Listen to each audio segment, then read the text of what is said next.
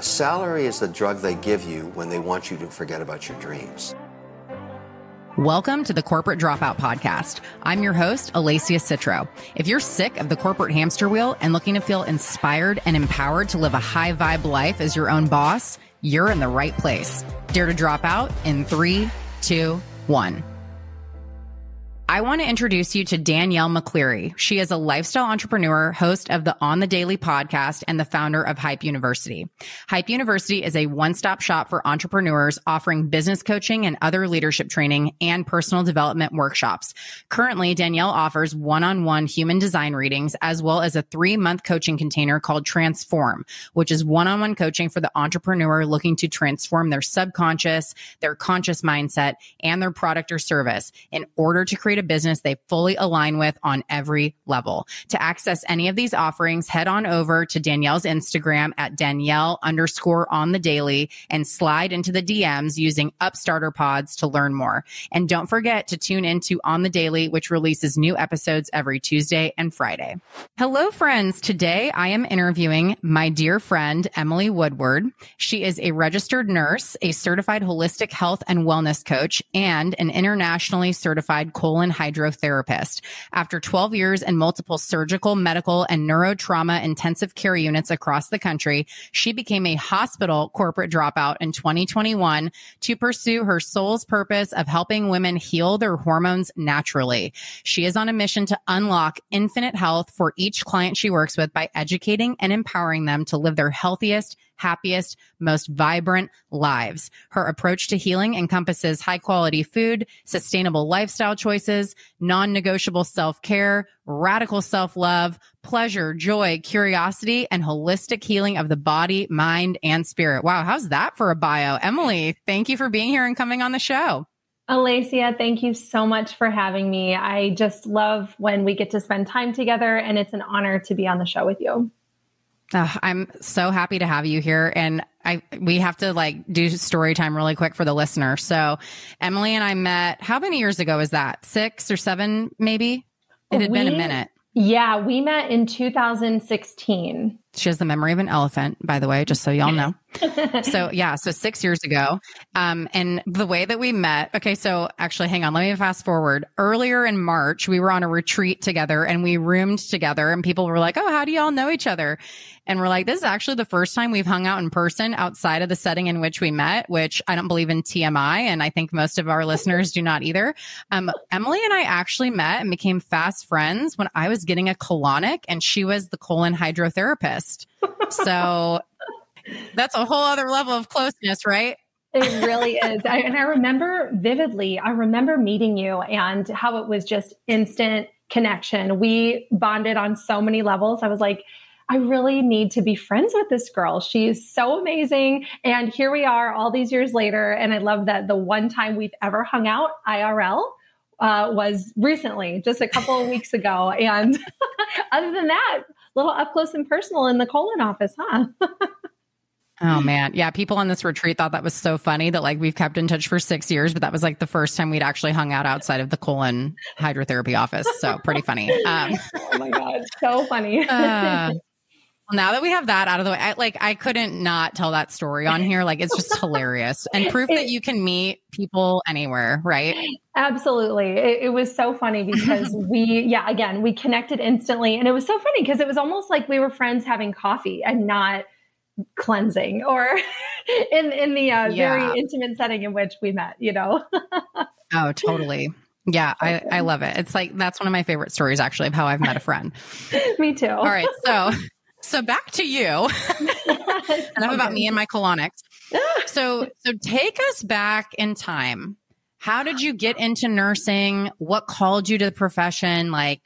Give us the deets. Yeah, I knew I was going to be a nurse a long time ago because I've always been obsessed with anatomy and biology. I love cells and I was really curious about the human body and I love people. And one day somebody said, you should be a nurse because that kind of combines everything. And I thought, oh my gosh, that's my job. That's what I'm going to do. And so I knew probably freshman year in high school that I was going to be a nurse. And I went to the University of Missouri for my undergrad. I got my bachelor's in nursing in 2009. 2009. And then I moved out east to Baltimore kind of on a whim. I was like, oh, I think the Johns Hopkins Hospital is like a good hospital. Maybe I'll work there. And I got a job there kind of right out of college. It was pretty exciting.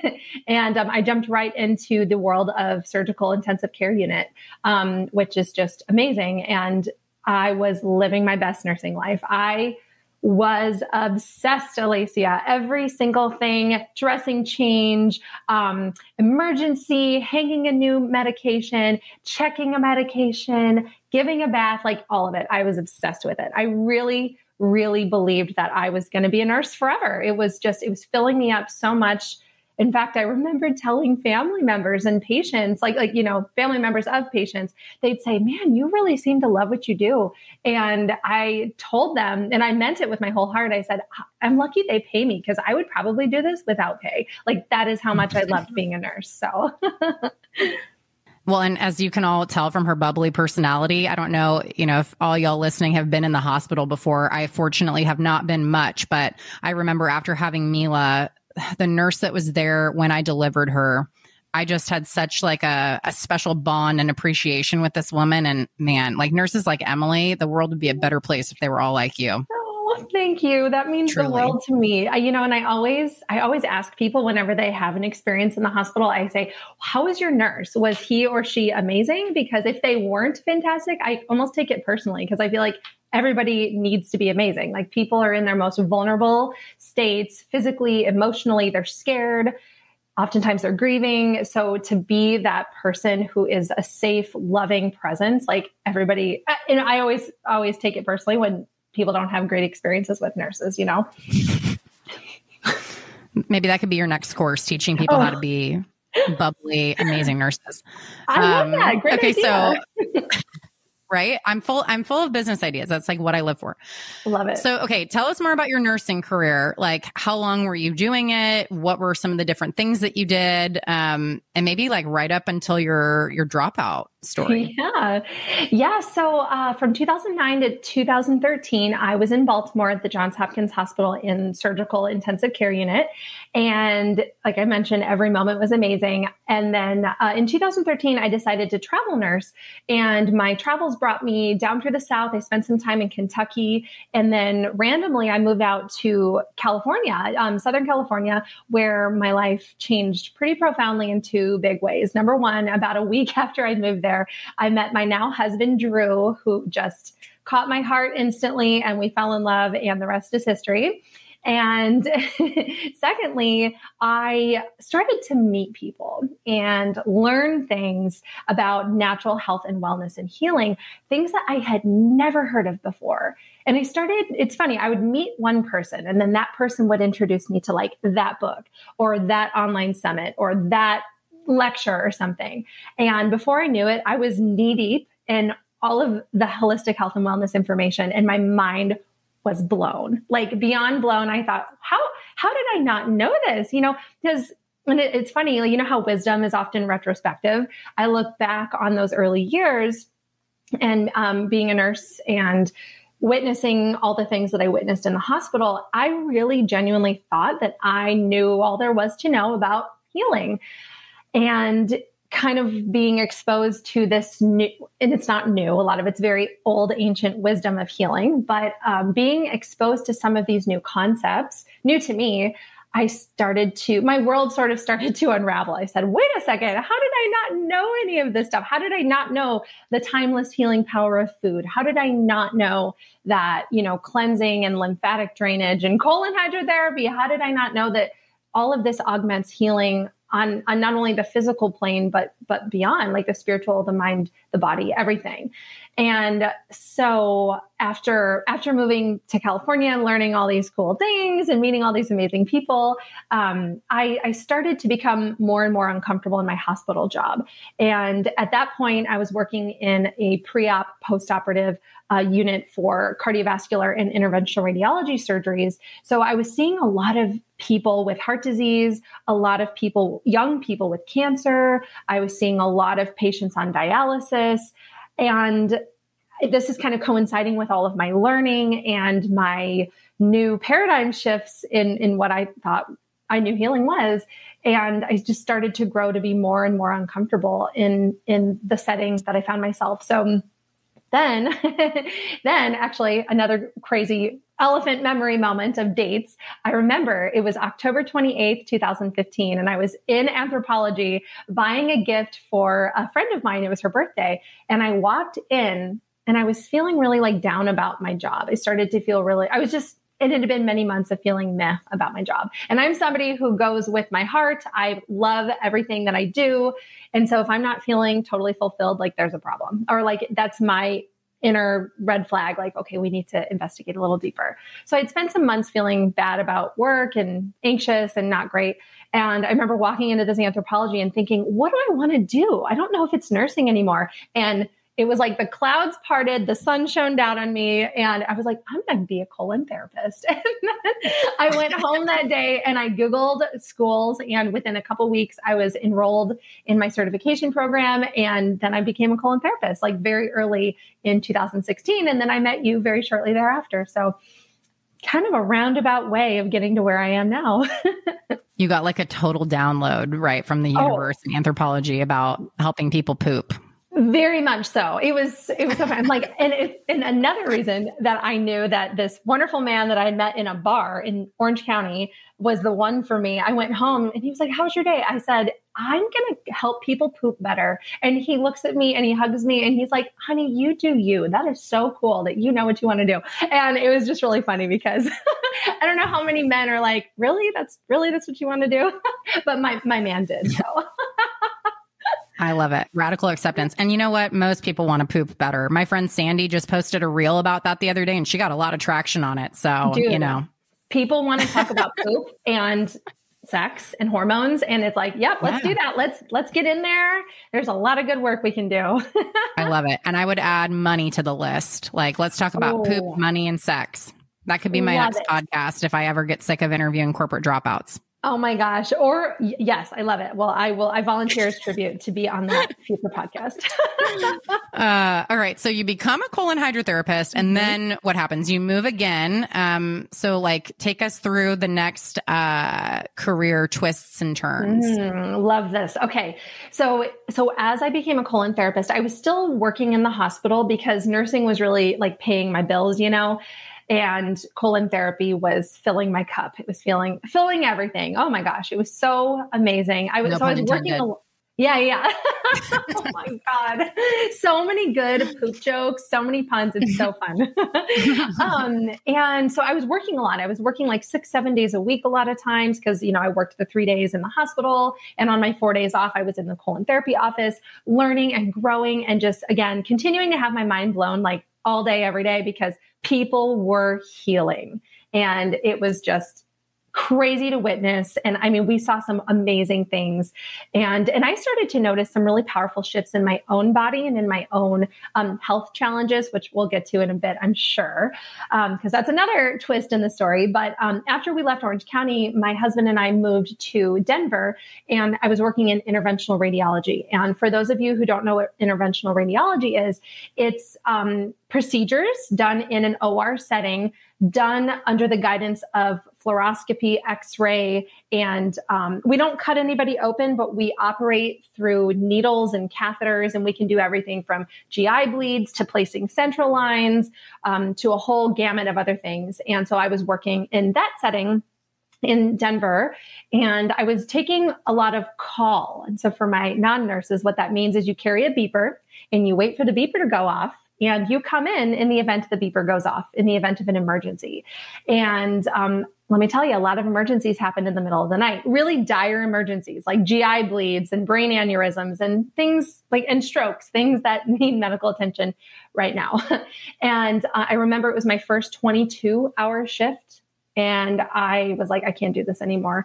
My health is suffering. My anxiety is beyond insane. And it's crazy because I'm not an anxious person. I'm a really high energy person and I'm going a lot, but I'm not anxious. I don't experience anxiety. So I was starting to feel that in my body. I was feeling the heart racing and the flushing and the inability to sleep and the fear. I mean, if anybody's ever carried a beeper, they know it's so stressful and it's so traumatic. Anyway, so I remember one night taking care of my third GI bleed and I was done. I was like, I can't do this anymore. Oh, and by the way, it's allowed in the state of Colorado to work that long and be expected to like be fully functional, which is just a whole other conversation for another time. But I was like, I got to get out. This is not filling me up anymore. In fact, it's a detriment at this point. So I Googled health coaching because I had heard the term before and I had started to spend some time just getting really still and a lot of time with my journal. And every time I would write about like what was lifting me up and what was making me come alive, it was teaching people how to heal, because that's so much of what I did in the colon therapy office. And I was, again, witnessing so much beauty happen and so many people heal.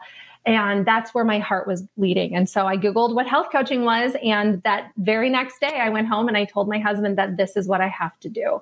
And it was such a powerful moment, Alacia. I remember feeling, you know, that feeling in your heart when you get fluttery, maybe you get a little sweaty and you get so excited and you get full body chills and you just know you are right where you're meant to be. That's what it was. And I said, this is, and that has always happened for me in all of these big moments. Like when I knew I was going to be a nurse, when I got my first job at Hopkins, when I met my husband, and then when I became a colon therapist and now becoming a health coach. So that's really been a barometer for me, just following my heart and trusting that feeling of fluttery, sweaty excitement. And that's how I became a health coach. And then next thing I knew, I was enrolled. And then a couple weeks later, I was starting the program. And that's sort of what was propelling me out of the hospital. I hadn't formally left all the way, but I was now entering into the realm of coaching, learning, getting my certification, and knowing that I was going to be exiting very soon. You know, there's something I just picked up on as you're telling this story that I want to dive into a little bit more. I feel like a lot of the time when people have those like light up, I'm in alignment moments, and then whatever that thing was is no longer the thing anymore. They're like, oh, well, was my intuition wrong? And it's like, no, that was a stepping stone that needed to take place, right? Like, absolutely. Do you think, would you be here doing what you're doing had it not been for everything that preceded this? Without a doubt, no, I would not. And that's why I feel so grateful whenever I look back on my nursing, even the really challenging, icky moments kind of towards the end. I'm so thankful and grateful for it because it led me here. It gave me I see with the eyes of a nurse. I can empathize and sympathize with the heart of somebody who's been through the ringer with patients in their most dire and scary and sad times of their life and their families. And it's so part of me. I will always be a nurse. Even if I don't have my nurse hat on, it's there. It's ingrained in me. And it's such a beautiful journey. And I never once ever felt like, oh, I was wrong. I witnessed, I had the wisdom to see that it was wonderful for the time. It was wonderful for the people and the experiences and learning. I mean, I love having my nursing knowledge, but that season is over for me and it's okay. And, it's a grieving process too, because I remember the day I realized I didn't want to be a nurse anymore. I was so sad because I loved it so much. It was almost like an abandonment of something I knew so deeply. But now I realize, no, it's like anything else. It's like when you become a woman and you're no longer a girl, or you become a mama and you're no longer a maiden, or you become the wise woman and you're no longer in that season of reproducing. It's a beautiful symphony of growth and circular forward movement. And it's beautiful and sad. And it's okay that it's all of that, Yeah. And I think, a lot of the times part of becoming a dropout from whatever you've been doing is shedding the identity that you once held so close. Like, yes. Like for me, it was like, my identity is like, I am a top software sales performer. Right. And then that gets taken away by 2020 and all the circumstances. We won't spend time on my story because this is about you, not me. But like, it was that identity shift that was really the hardest thing to grasp. And it's like a grieving process. Even if you're the one who's choosing it, it still is hard. It is. It's so hard. I love that we're talking about this because there is, and I think as we kind of come home to ourselves and we learn to get more trustworthy of the feelings we're having and where that's coming from, I think people need to realize that it's okay to feel that sadness for something that's no longer, like that's what makes it beautiful. Like, have you seen Inside Out? We can't have joy without sadness. And so, I love that we're touching on this and that it's a very common thing. So if you're feeling that and you're leaving an identity that you've attached yourself to for however many years, I mean, hello, my bachelor's degree is in nursing. Like, what does a nurse do that's not nursing, So I've definitely had to make that shift as well. And, Yeah. And just, kind of double underlining what you just said about, how can you appreciate joy without sadness? Like, we live in a world that has that polarity purposely so that you can't appreciate peaks unless you know the depths of the pit. So I think that that's a really important point. Okay. So you move again from Denver to the Bay Area. Yes. And it was in the Bay Area when you officially hung up the nursing scrubs. So tell us a little bit about that and what made you ultimately say goodbye I won't say for good. There's a long event horizon in life and you never know, but we're good for now. Absolutely. Yes. So after we left Denver in 2019, we moved to Oakland. We moved here. My husband is from here originally, and it was just a really good next move for us. And I became a travel nurse yet again into a hospital where I was working in the neurotrauma ICU. Now, you want to talk heavy, Alicia? Work in a neurotrauma ICU. It's beyond, it's hard to even articulate the stuff that you see. And I mean, I've worked in some very, very high acuity hospitals. This was one of the highest acuity. We saw a lot of young people, a lot of accidents, brain injuries, all kinds of things. And the stress, again, it was so profound. And I was sort of getting to a place in my own body and my own healing journey, which again, we'll get to in a bit. But I was starting to notice and identify things that were no longer serving me. And after about 2 years in this role, it became sort of about, okay, how healthy can I be in where I'm going in my health and stay at this job that's really challenging me and becoming more of a burden than it is a blessing, even though I still do view it as a blessing, but you know what I mean. So I moved to the Bay Area. I'm working in this neurotrauma ICU. And it's great, but I was really feeling called to pursue my health coaching and see clients one-on-one full-time. I was really called to that, and functional nutrition and working with people to prevent illness before they became patients in the hospital started to become really, really important to me. And so 2021, September of 2021 to be specific, is when I hung up my stethoscope and I decided that this is no longer the right path for me. And I jumped into my formal hospital corporate dropout role officially early September of 2021. And it was like, again, it was sad, but it was I knew it was the right choice for me and where I was heading for myself, for my business, for my family, and for my health. I was experiencing a lot of issues with stress and adrenal challenges. And everybody who's on an adrenal healing journey knows that too much stress is not good for those sweet little adrenal glands. So for me, it was the right move. And here we are. So one of the things I wanted to ask you about this, I mean, you were making very good money as a nurse. Very good money. And living in one of the most expensive places in the country. Oh, yes. Yes. Multiple. So, yes. Go ahead. What has it been like going from, racking up some pretty major income as a nurse to now starting over as an entrepreneur? And, it's so uncertain, right? It's like one day you can make 5 figures, another day you make none, right? So what has that transition been like? And how have you coped with the roller coaster? Yeah, that's a fantastic question. And I love that we're going there because the money conversation is so key and so important, especially for entrepreneurs. And, it's so good to talk about. So yeah, I mean, it was kind of a shock. I'm very grateful. My husband, he's been working, so he's been extremely supportive of this decision for me to leave. And, we, just like anybody else, you revisit the budget, you revisit I don't even like calling it a budget. I call it healthy spending, or the healthy spending pyramid. So we've had to make some tweaks, and certainly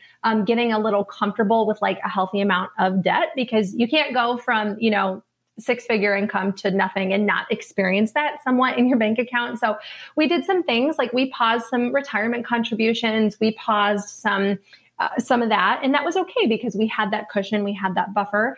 And the unpredictability of building a business, of starting over, of leaving a six-figure plus job to having essentially no income overnight was a huge thing for me. But it was that discomfort that I think really helped me understand that we can create, we have that power to create opportunities for ourselves.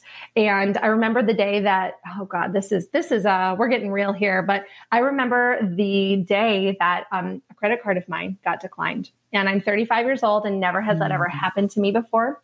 And I remember thinking, holy cow, are we really here?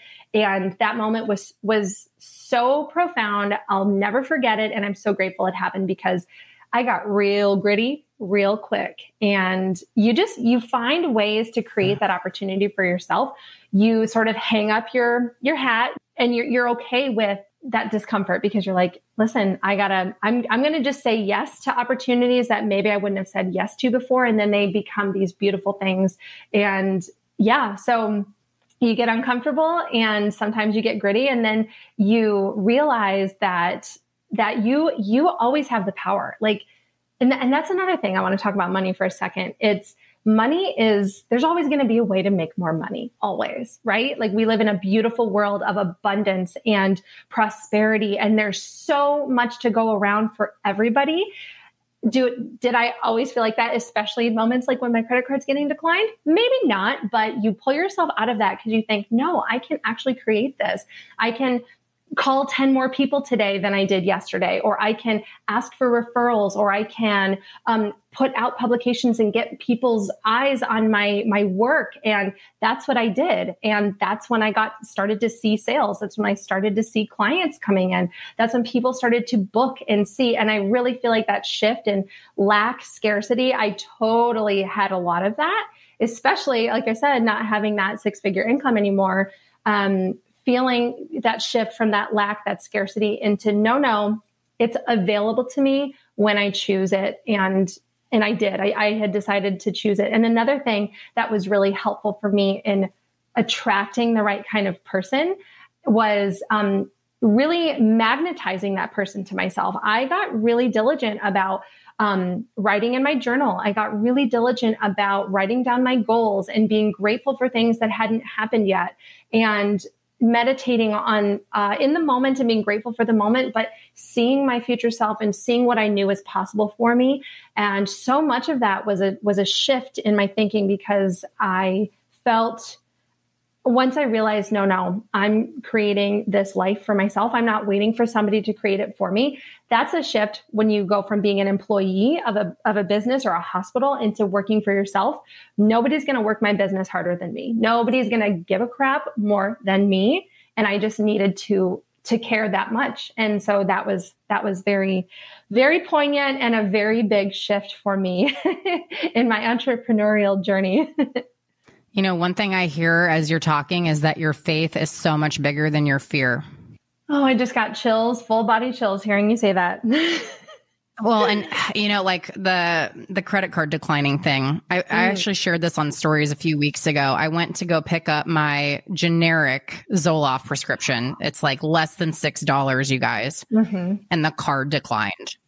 And I was like, what? It turns out it was an error with the bank. It wasn't maxed out, but it immediately it brought me to this place of I needed this to happen to sort of bring me back down to earth, and to be able to meet more people where they're at, and to really get hungry as if it really did decline. Right. So I think sometimes again, going back to the depths of the pit to appreciate the peak, it's something that is happening for us versus to us. It can be scary as shit in the moment, but it's a blessing.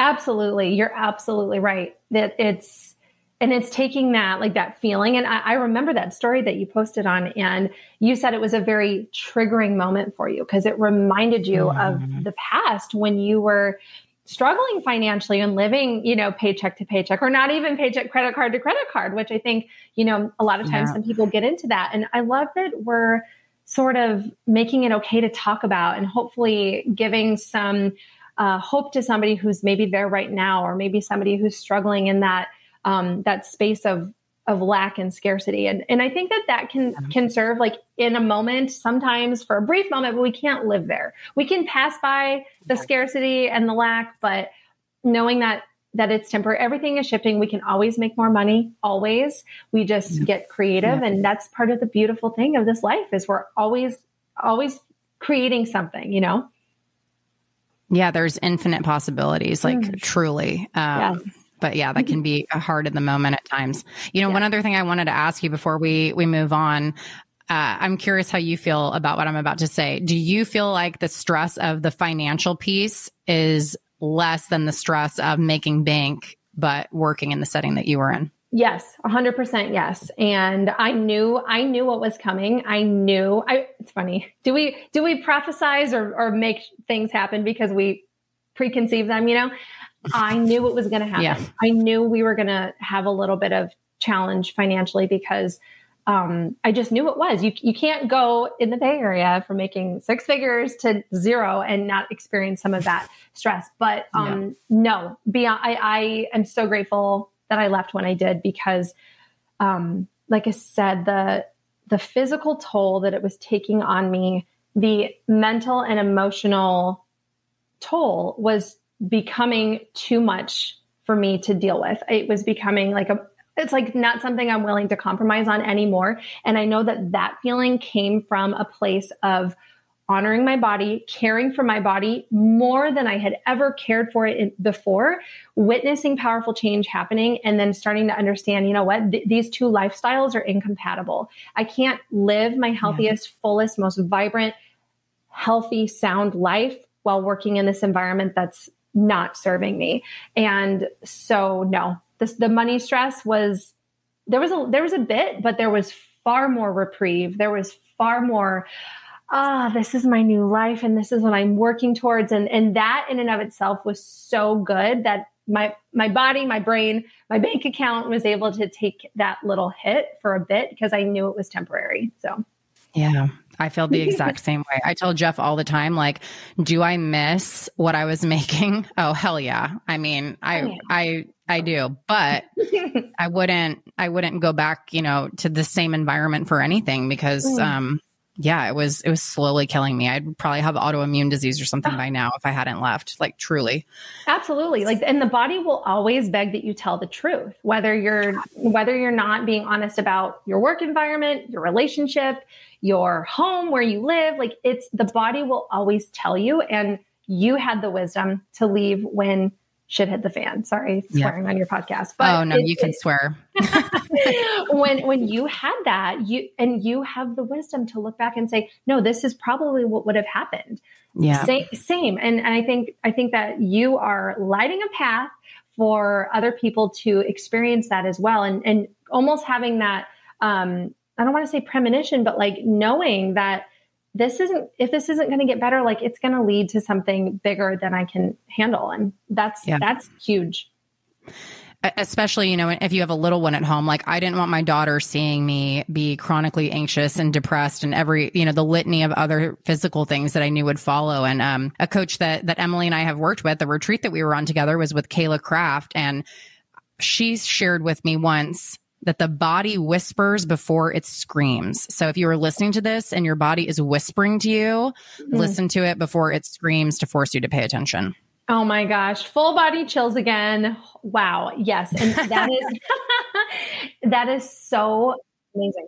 So speaking of that, talk to us a little bit about restoring the body. So one of the things that Emily does, y'all, she helps women heal their hormones. So I have so many friends that have struggled with PCOS, with infertility, with endometriosis. She helps naturally heal those things with food, lifestyle changes, and all the things we talked about in her bio. So share a little bit about that. what are some of the things that people could do like right here and now to start listening to their body and to bring it back into its full expression and health? Oh my gosh. Great question. I love that we're moving in here. Well, if it's okay with you, I want to just share just a little piece about my hormone healing journey and what led me here. Please. So I was actually diagnosed with polycystic ovarian syndrome, or PCOS, in 2014 after many, many months of 40 to 60 day cycles, random bleeding, pretty serious PMS, pretty serious skin issues, and some other things were going on as well. But it was a pretty rattling thing when she was like, "Yeah, you have PCOS." I went to my doctor. I was really surprised because everybody had, PCOS is a very typical body type, or so we were taught all these years ago. There's been a lot of progress and a lot of changes that have come with so many women having PCOS now, but I didn't believe her really. I was like, really? I don't look like somebody who has PCOS. But I did. Lo and behold, my laboratory work and my ultrasounds, they definitely showed PCOS, and everything was very consistent with that finding. And when I asked her if there was anything I could do to heal my body naturally, or were there dietary changes I could make or anything like that, she said, no, here's metformin, a diabetes drug to manage my insulin resistance. Here's spironolactone, which is a diuretic to help with my androgen excess, hence the cystic acne and that kind of thing. And then she said, and if you ever want babies someday, like, you're probably not going to get pregnant because PCOS is the leading cause of infertility in women. So don't worry, we've got some IVF and some IUI for you when that time comes. And I remember thinking, hell to the no. This is not no. This is what right after I had started learning all about holistic health and wellness. And so I was like, meh, that doesn't work for me. And I remember going home and feeling a lot of frustration at that answer and like, no, I'm going to figure this out. So more synchronicity, more people leading me to other people. And basically I found that no, PCOS is highly manageable through diet and lifestyle. So it's been a long journey for me, but I don't have PCOS anymore. My labs are perfect. My ovaries are perfect. I actually conceived naturally in my bed, in the embrace of my husband, without assisted reproductive technology. So it can be done. And I witnessed it happen in my own body. And so that's what got me on the path of hormone healing, because I saw what was possible with intentional action, with prioritizing your health, and with learning. Like, we underestimate how powerful just spending some time learning, maybe not every day, but it was for me, learning something every day was really helpful, whether I'm reading or podcasting or what have you. And before you know it, I was feeling better, and my brain was clearer, and my skin improved, and my periods restored, and I was ovulating again, and my PMS symptoms disappeared, and all of these really powerful things were happening. And so that's why hormones, that is why. And the more women know how much power they have in healing themselves through beautiful, life-giving, nutrient-dense foods and sustainable lifestyle choices and non-negotiable de-stressing and self-care and all of that beautiful stuff that we talk about, it's possible. I'm living proof that it is possible. And so if a woman who is struggling with hormonal imbalances is listening, I want to say that the first thing that I would do with regard to restoring my body to optimal health, I would start to pay attention to everything. How does this food or this food make me feel? How does it feel in my body? How does my energy feel after consuming it? How are my stress levels? What is making my stress worse? What is making it better? What is the quality of my sleep? What is the quality of my bowel movements? What is the quality of my period?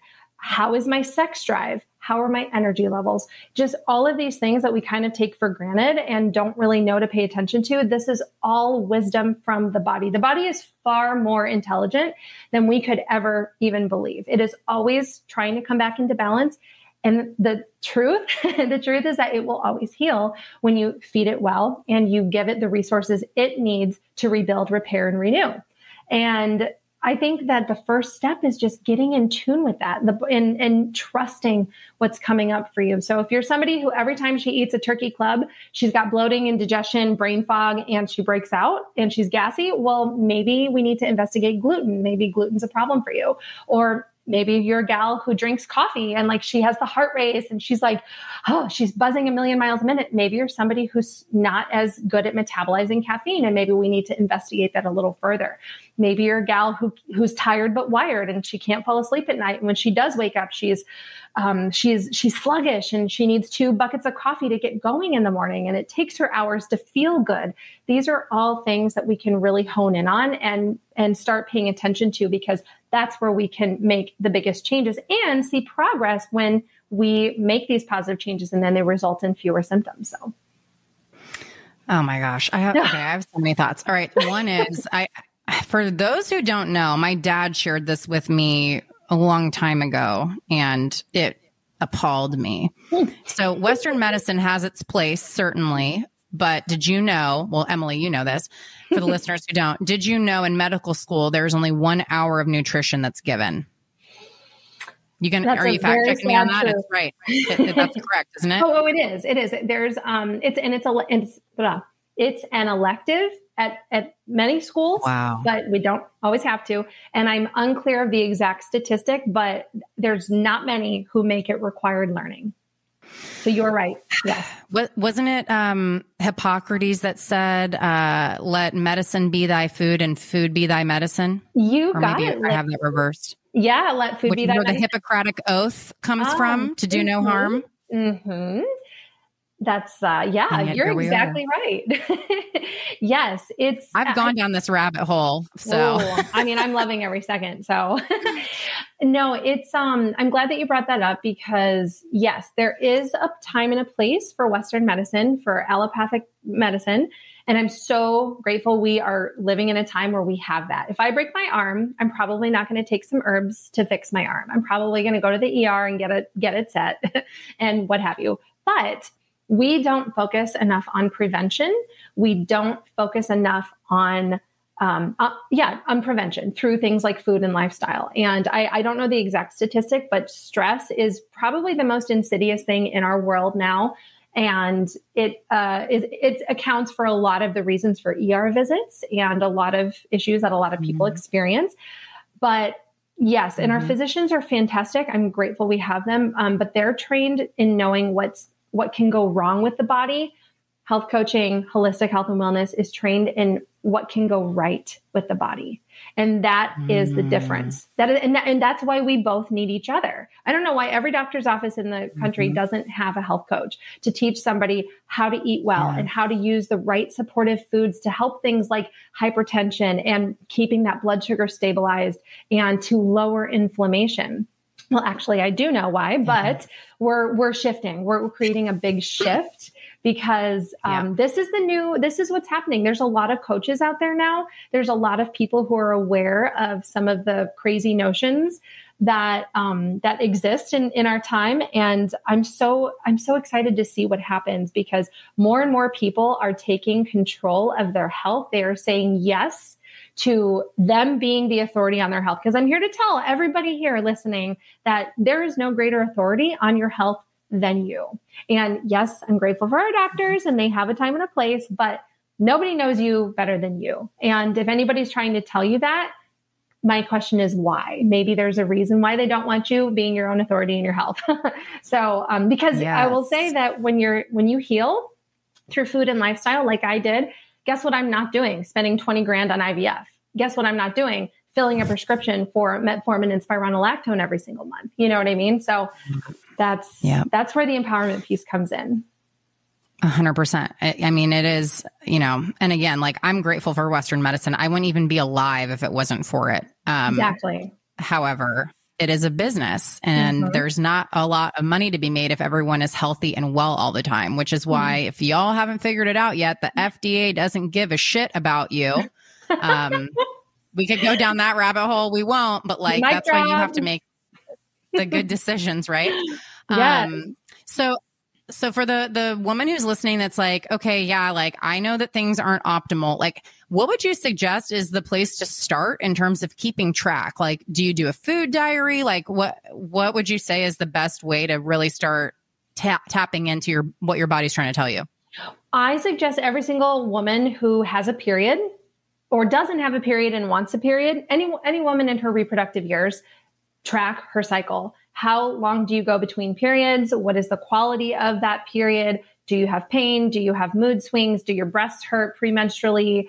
How is your sex drive? Do you have fertile cervical mucus? All of these things are really good information, and it's a great window into our health. I always tell people that your period is one of the most powerful indicators of your underlying health, because the hallmark of a healthy woman is a healthy period. If you're not having a healthy period, if you're not having a period, if you're not ovulating, there's a problem. And this is a message from the body. So tracking the cycle is huge. I love food. I'm always a food first approach kind of girl. And so if you're somebody who doesn't feel great most of the days, or you just feel intuitively that something isn't quite right, absolutely. I think keeping a food diary, keeping a food journal is a great way. And just start by noticing. You'll know when something isn't quite sitting right. Like, I don't know, like I mentioned, like the turkey club, if you're like somebody who has bread and they don't feel great after, or all of these things, that's probably alerting us to that there's a problem. So paying attention, charting your cycle. And that's where I would start, because it's all information. We need to be detectives, especially if we're going to be empowered in healing ourselves and taking back control of our health and wellness. We need to know what's happening in our bodies. Do you typically recommend people start with removing inflammatories, like common ones being, gluten, dairy, soy, like artificial sweeteners, like highly processed stuff? Is that a pretty good place to begin? That's a great place to begin. Yes. I tell my clients that anything that comes from a package, and anything that you can't pronounce, we need to step away from that. Yes, gluten is a problem for most people, even if you're not a celiac or diagnosed celiac. We know that there's a lot of issue with gluten. We also know that inflammatory oils like canola seed oil, vegetable oil, these are really, really processed, bad inflammatory. I don't even want to call them foods because they're not foods, but they need to go. So yes, getting rid of things that are inflammatory, like processed foods and inflammatory oils, and anything that's inflammatory, like smoking is very inflammatory. Being extremely stressed out is also inflammatory.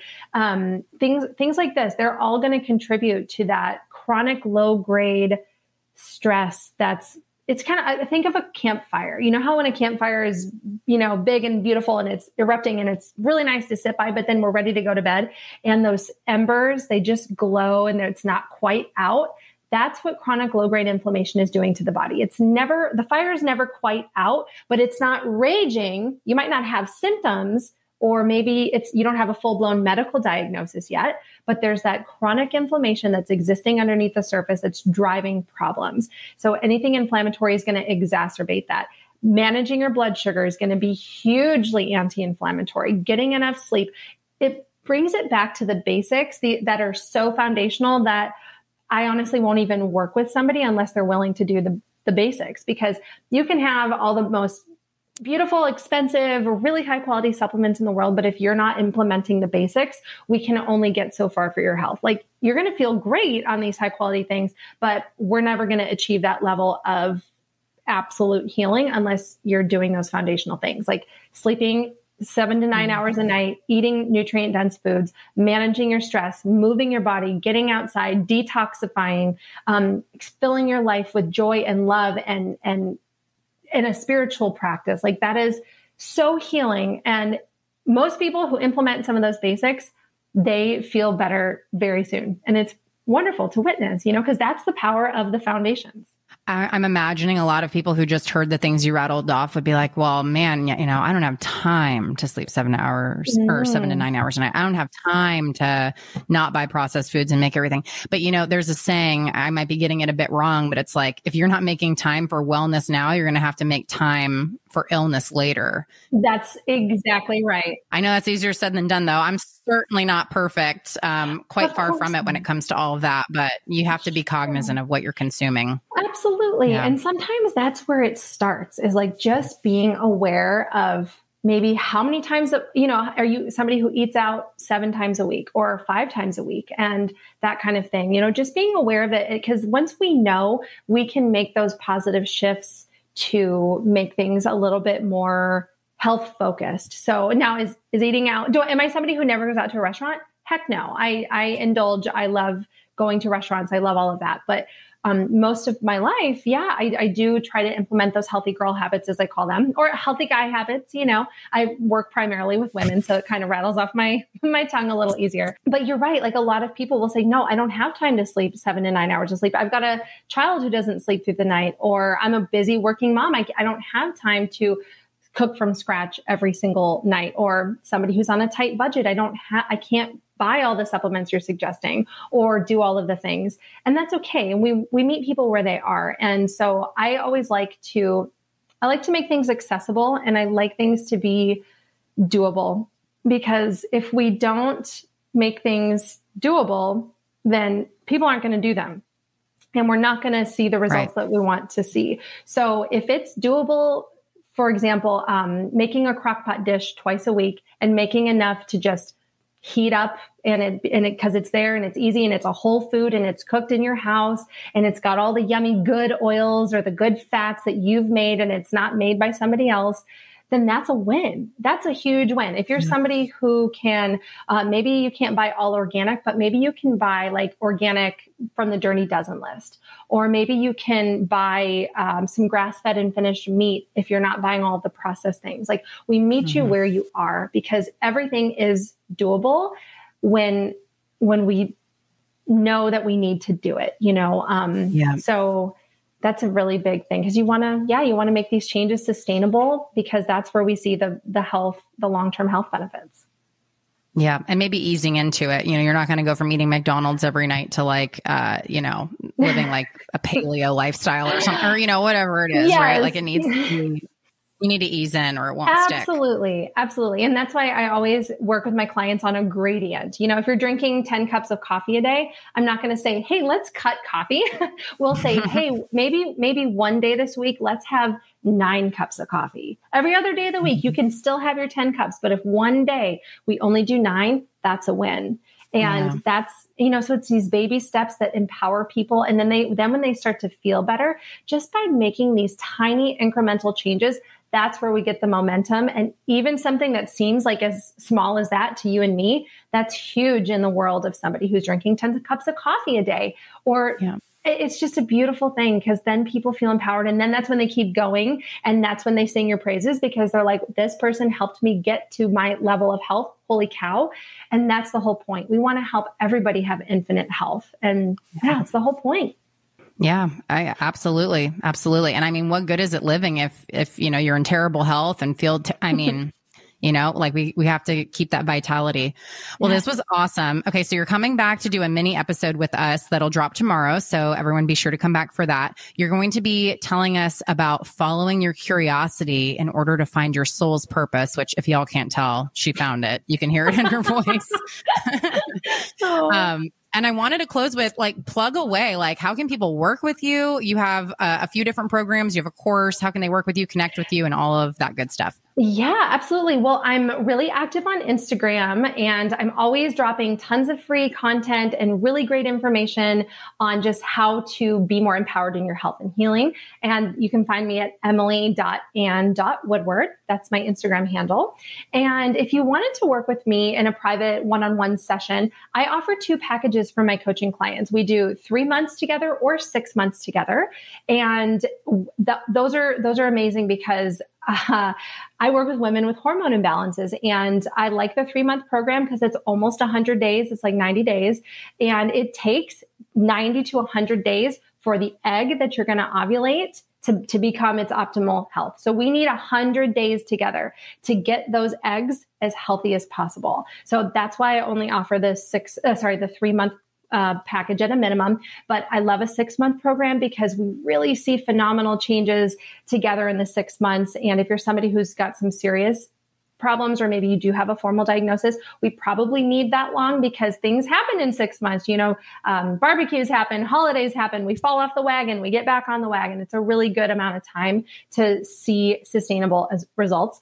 And if one-on-one coaching isn't something that is resonating at the time, I also have an online course called the Hormone Healing Secrets. It is a 6-week course, and it literally is the roadmap for everything I used to heal my polycystic ovarian syndrome, restore ovulation, restore my energy and my sex drive, and ultimately conceive my baby. We sadly miscarried a couple of years ago, but I'm grateful to know that my body can do it. And that was so wonderful. And that was a huge thing for me, just knowing that, no, healing happened. And so I feel closer and closer every day, and it's a beautiful thing. So 6 weeks, it's my exact roadmap. We cover food, blood sugar balance, detoxification, stress, gut health, and menstrual cycle magic, and sex, fertility, and libido. And it's a really comprehensive course. It is not a quick fix. It is not a silver bullet. It is for the gal who believes in the innate ability of her body to heal. And it does come with some one-on-one coaching with me as part of that purchase. So, I have a free webinar and a training regarding that. So all of this can be found in the link in my bio on Instagram or at my website, emilyannwoodward.com. And she spells Anne the right way with an E at the end. That's how my mom spells it. So that's why I'm saying it that way. That's her joke. Yeah. I love that. Yeah, it's spelled right if it has an E at the end. Well, if anyone's listening to this, like I just had the vision of like people listening that are maybe about to pursue IVF, or maybe they're on that journey now. Like I feel like I'm going to get some DMs, or you might get DMs from this like a year or beyond, being like, Emily healed me and I just conceived naturally. So I hope that you all reach out to Emily if you're on that journey. Oh, it gives me all the good feels. Me too, right? Like, you're changing the world, seriously. Thank you. Emily, thank you for being on. This was a pleasure. I'm excited for our next interview, and we'll see you back here tomorrow. This episode was brought to you by Thea Collective, the learning community I founded for entrepreneurs. Text BIZ, that's BIZ, to 949-577-8709, or head to thea-collective.com. That's THEIA-collective.com to learn more. Thanks for listening to the show. If you enjoyed today's episode, please help me get the word out about the corporate dropout by screenshotting and sharing this on social. I would appreciate it so much if you would subscribe and leave a 5-star rating and review as well. And I do this show for you, and I want to hear from you. So tell me, what is it that you want more of? Text me at 949-541-0951, or slide into the DMs at Corporate Dropout Official or Alicia Citro with 2 underscores. Until next time.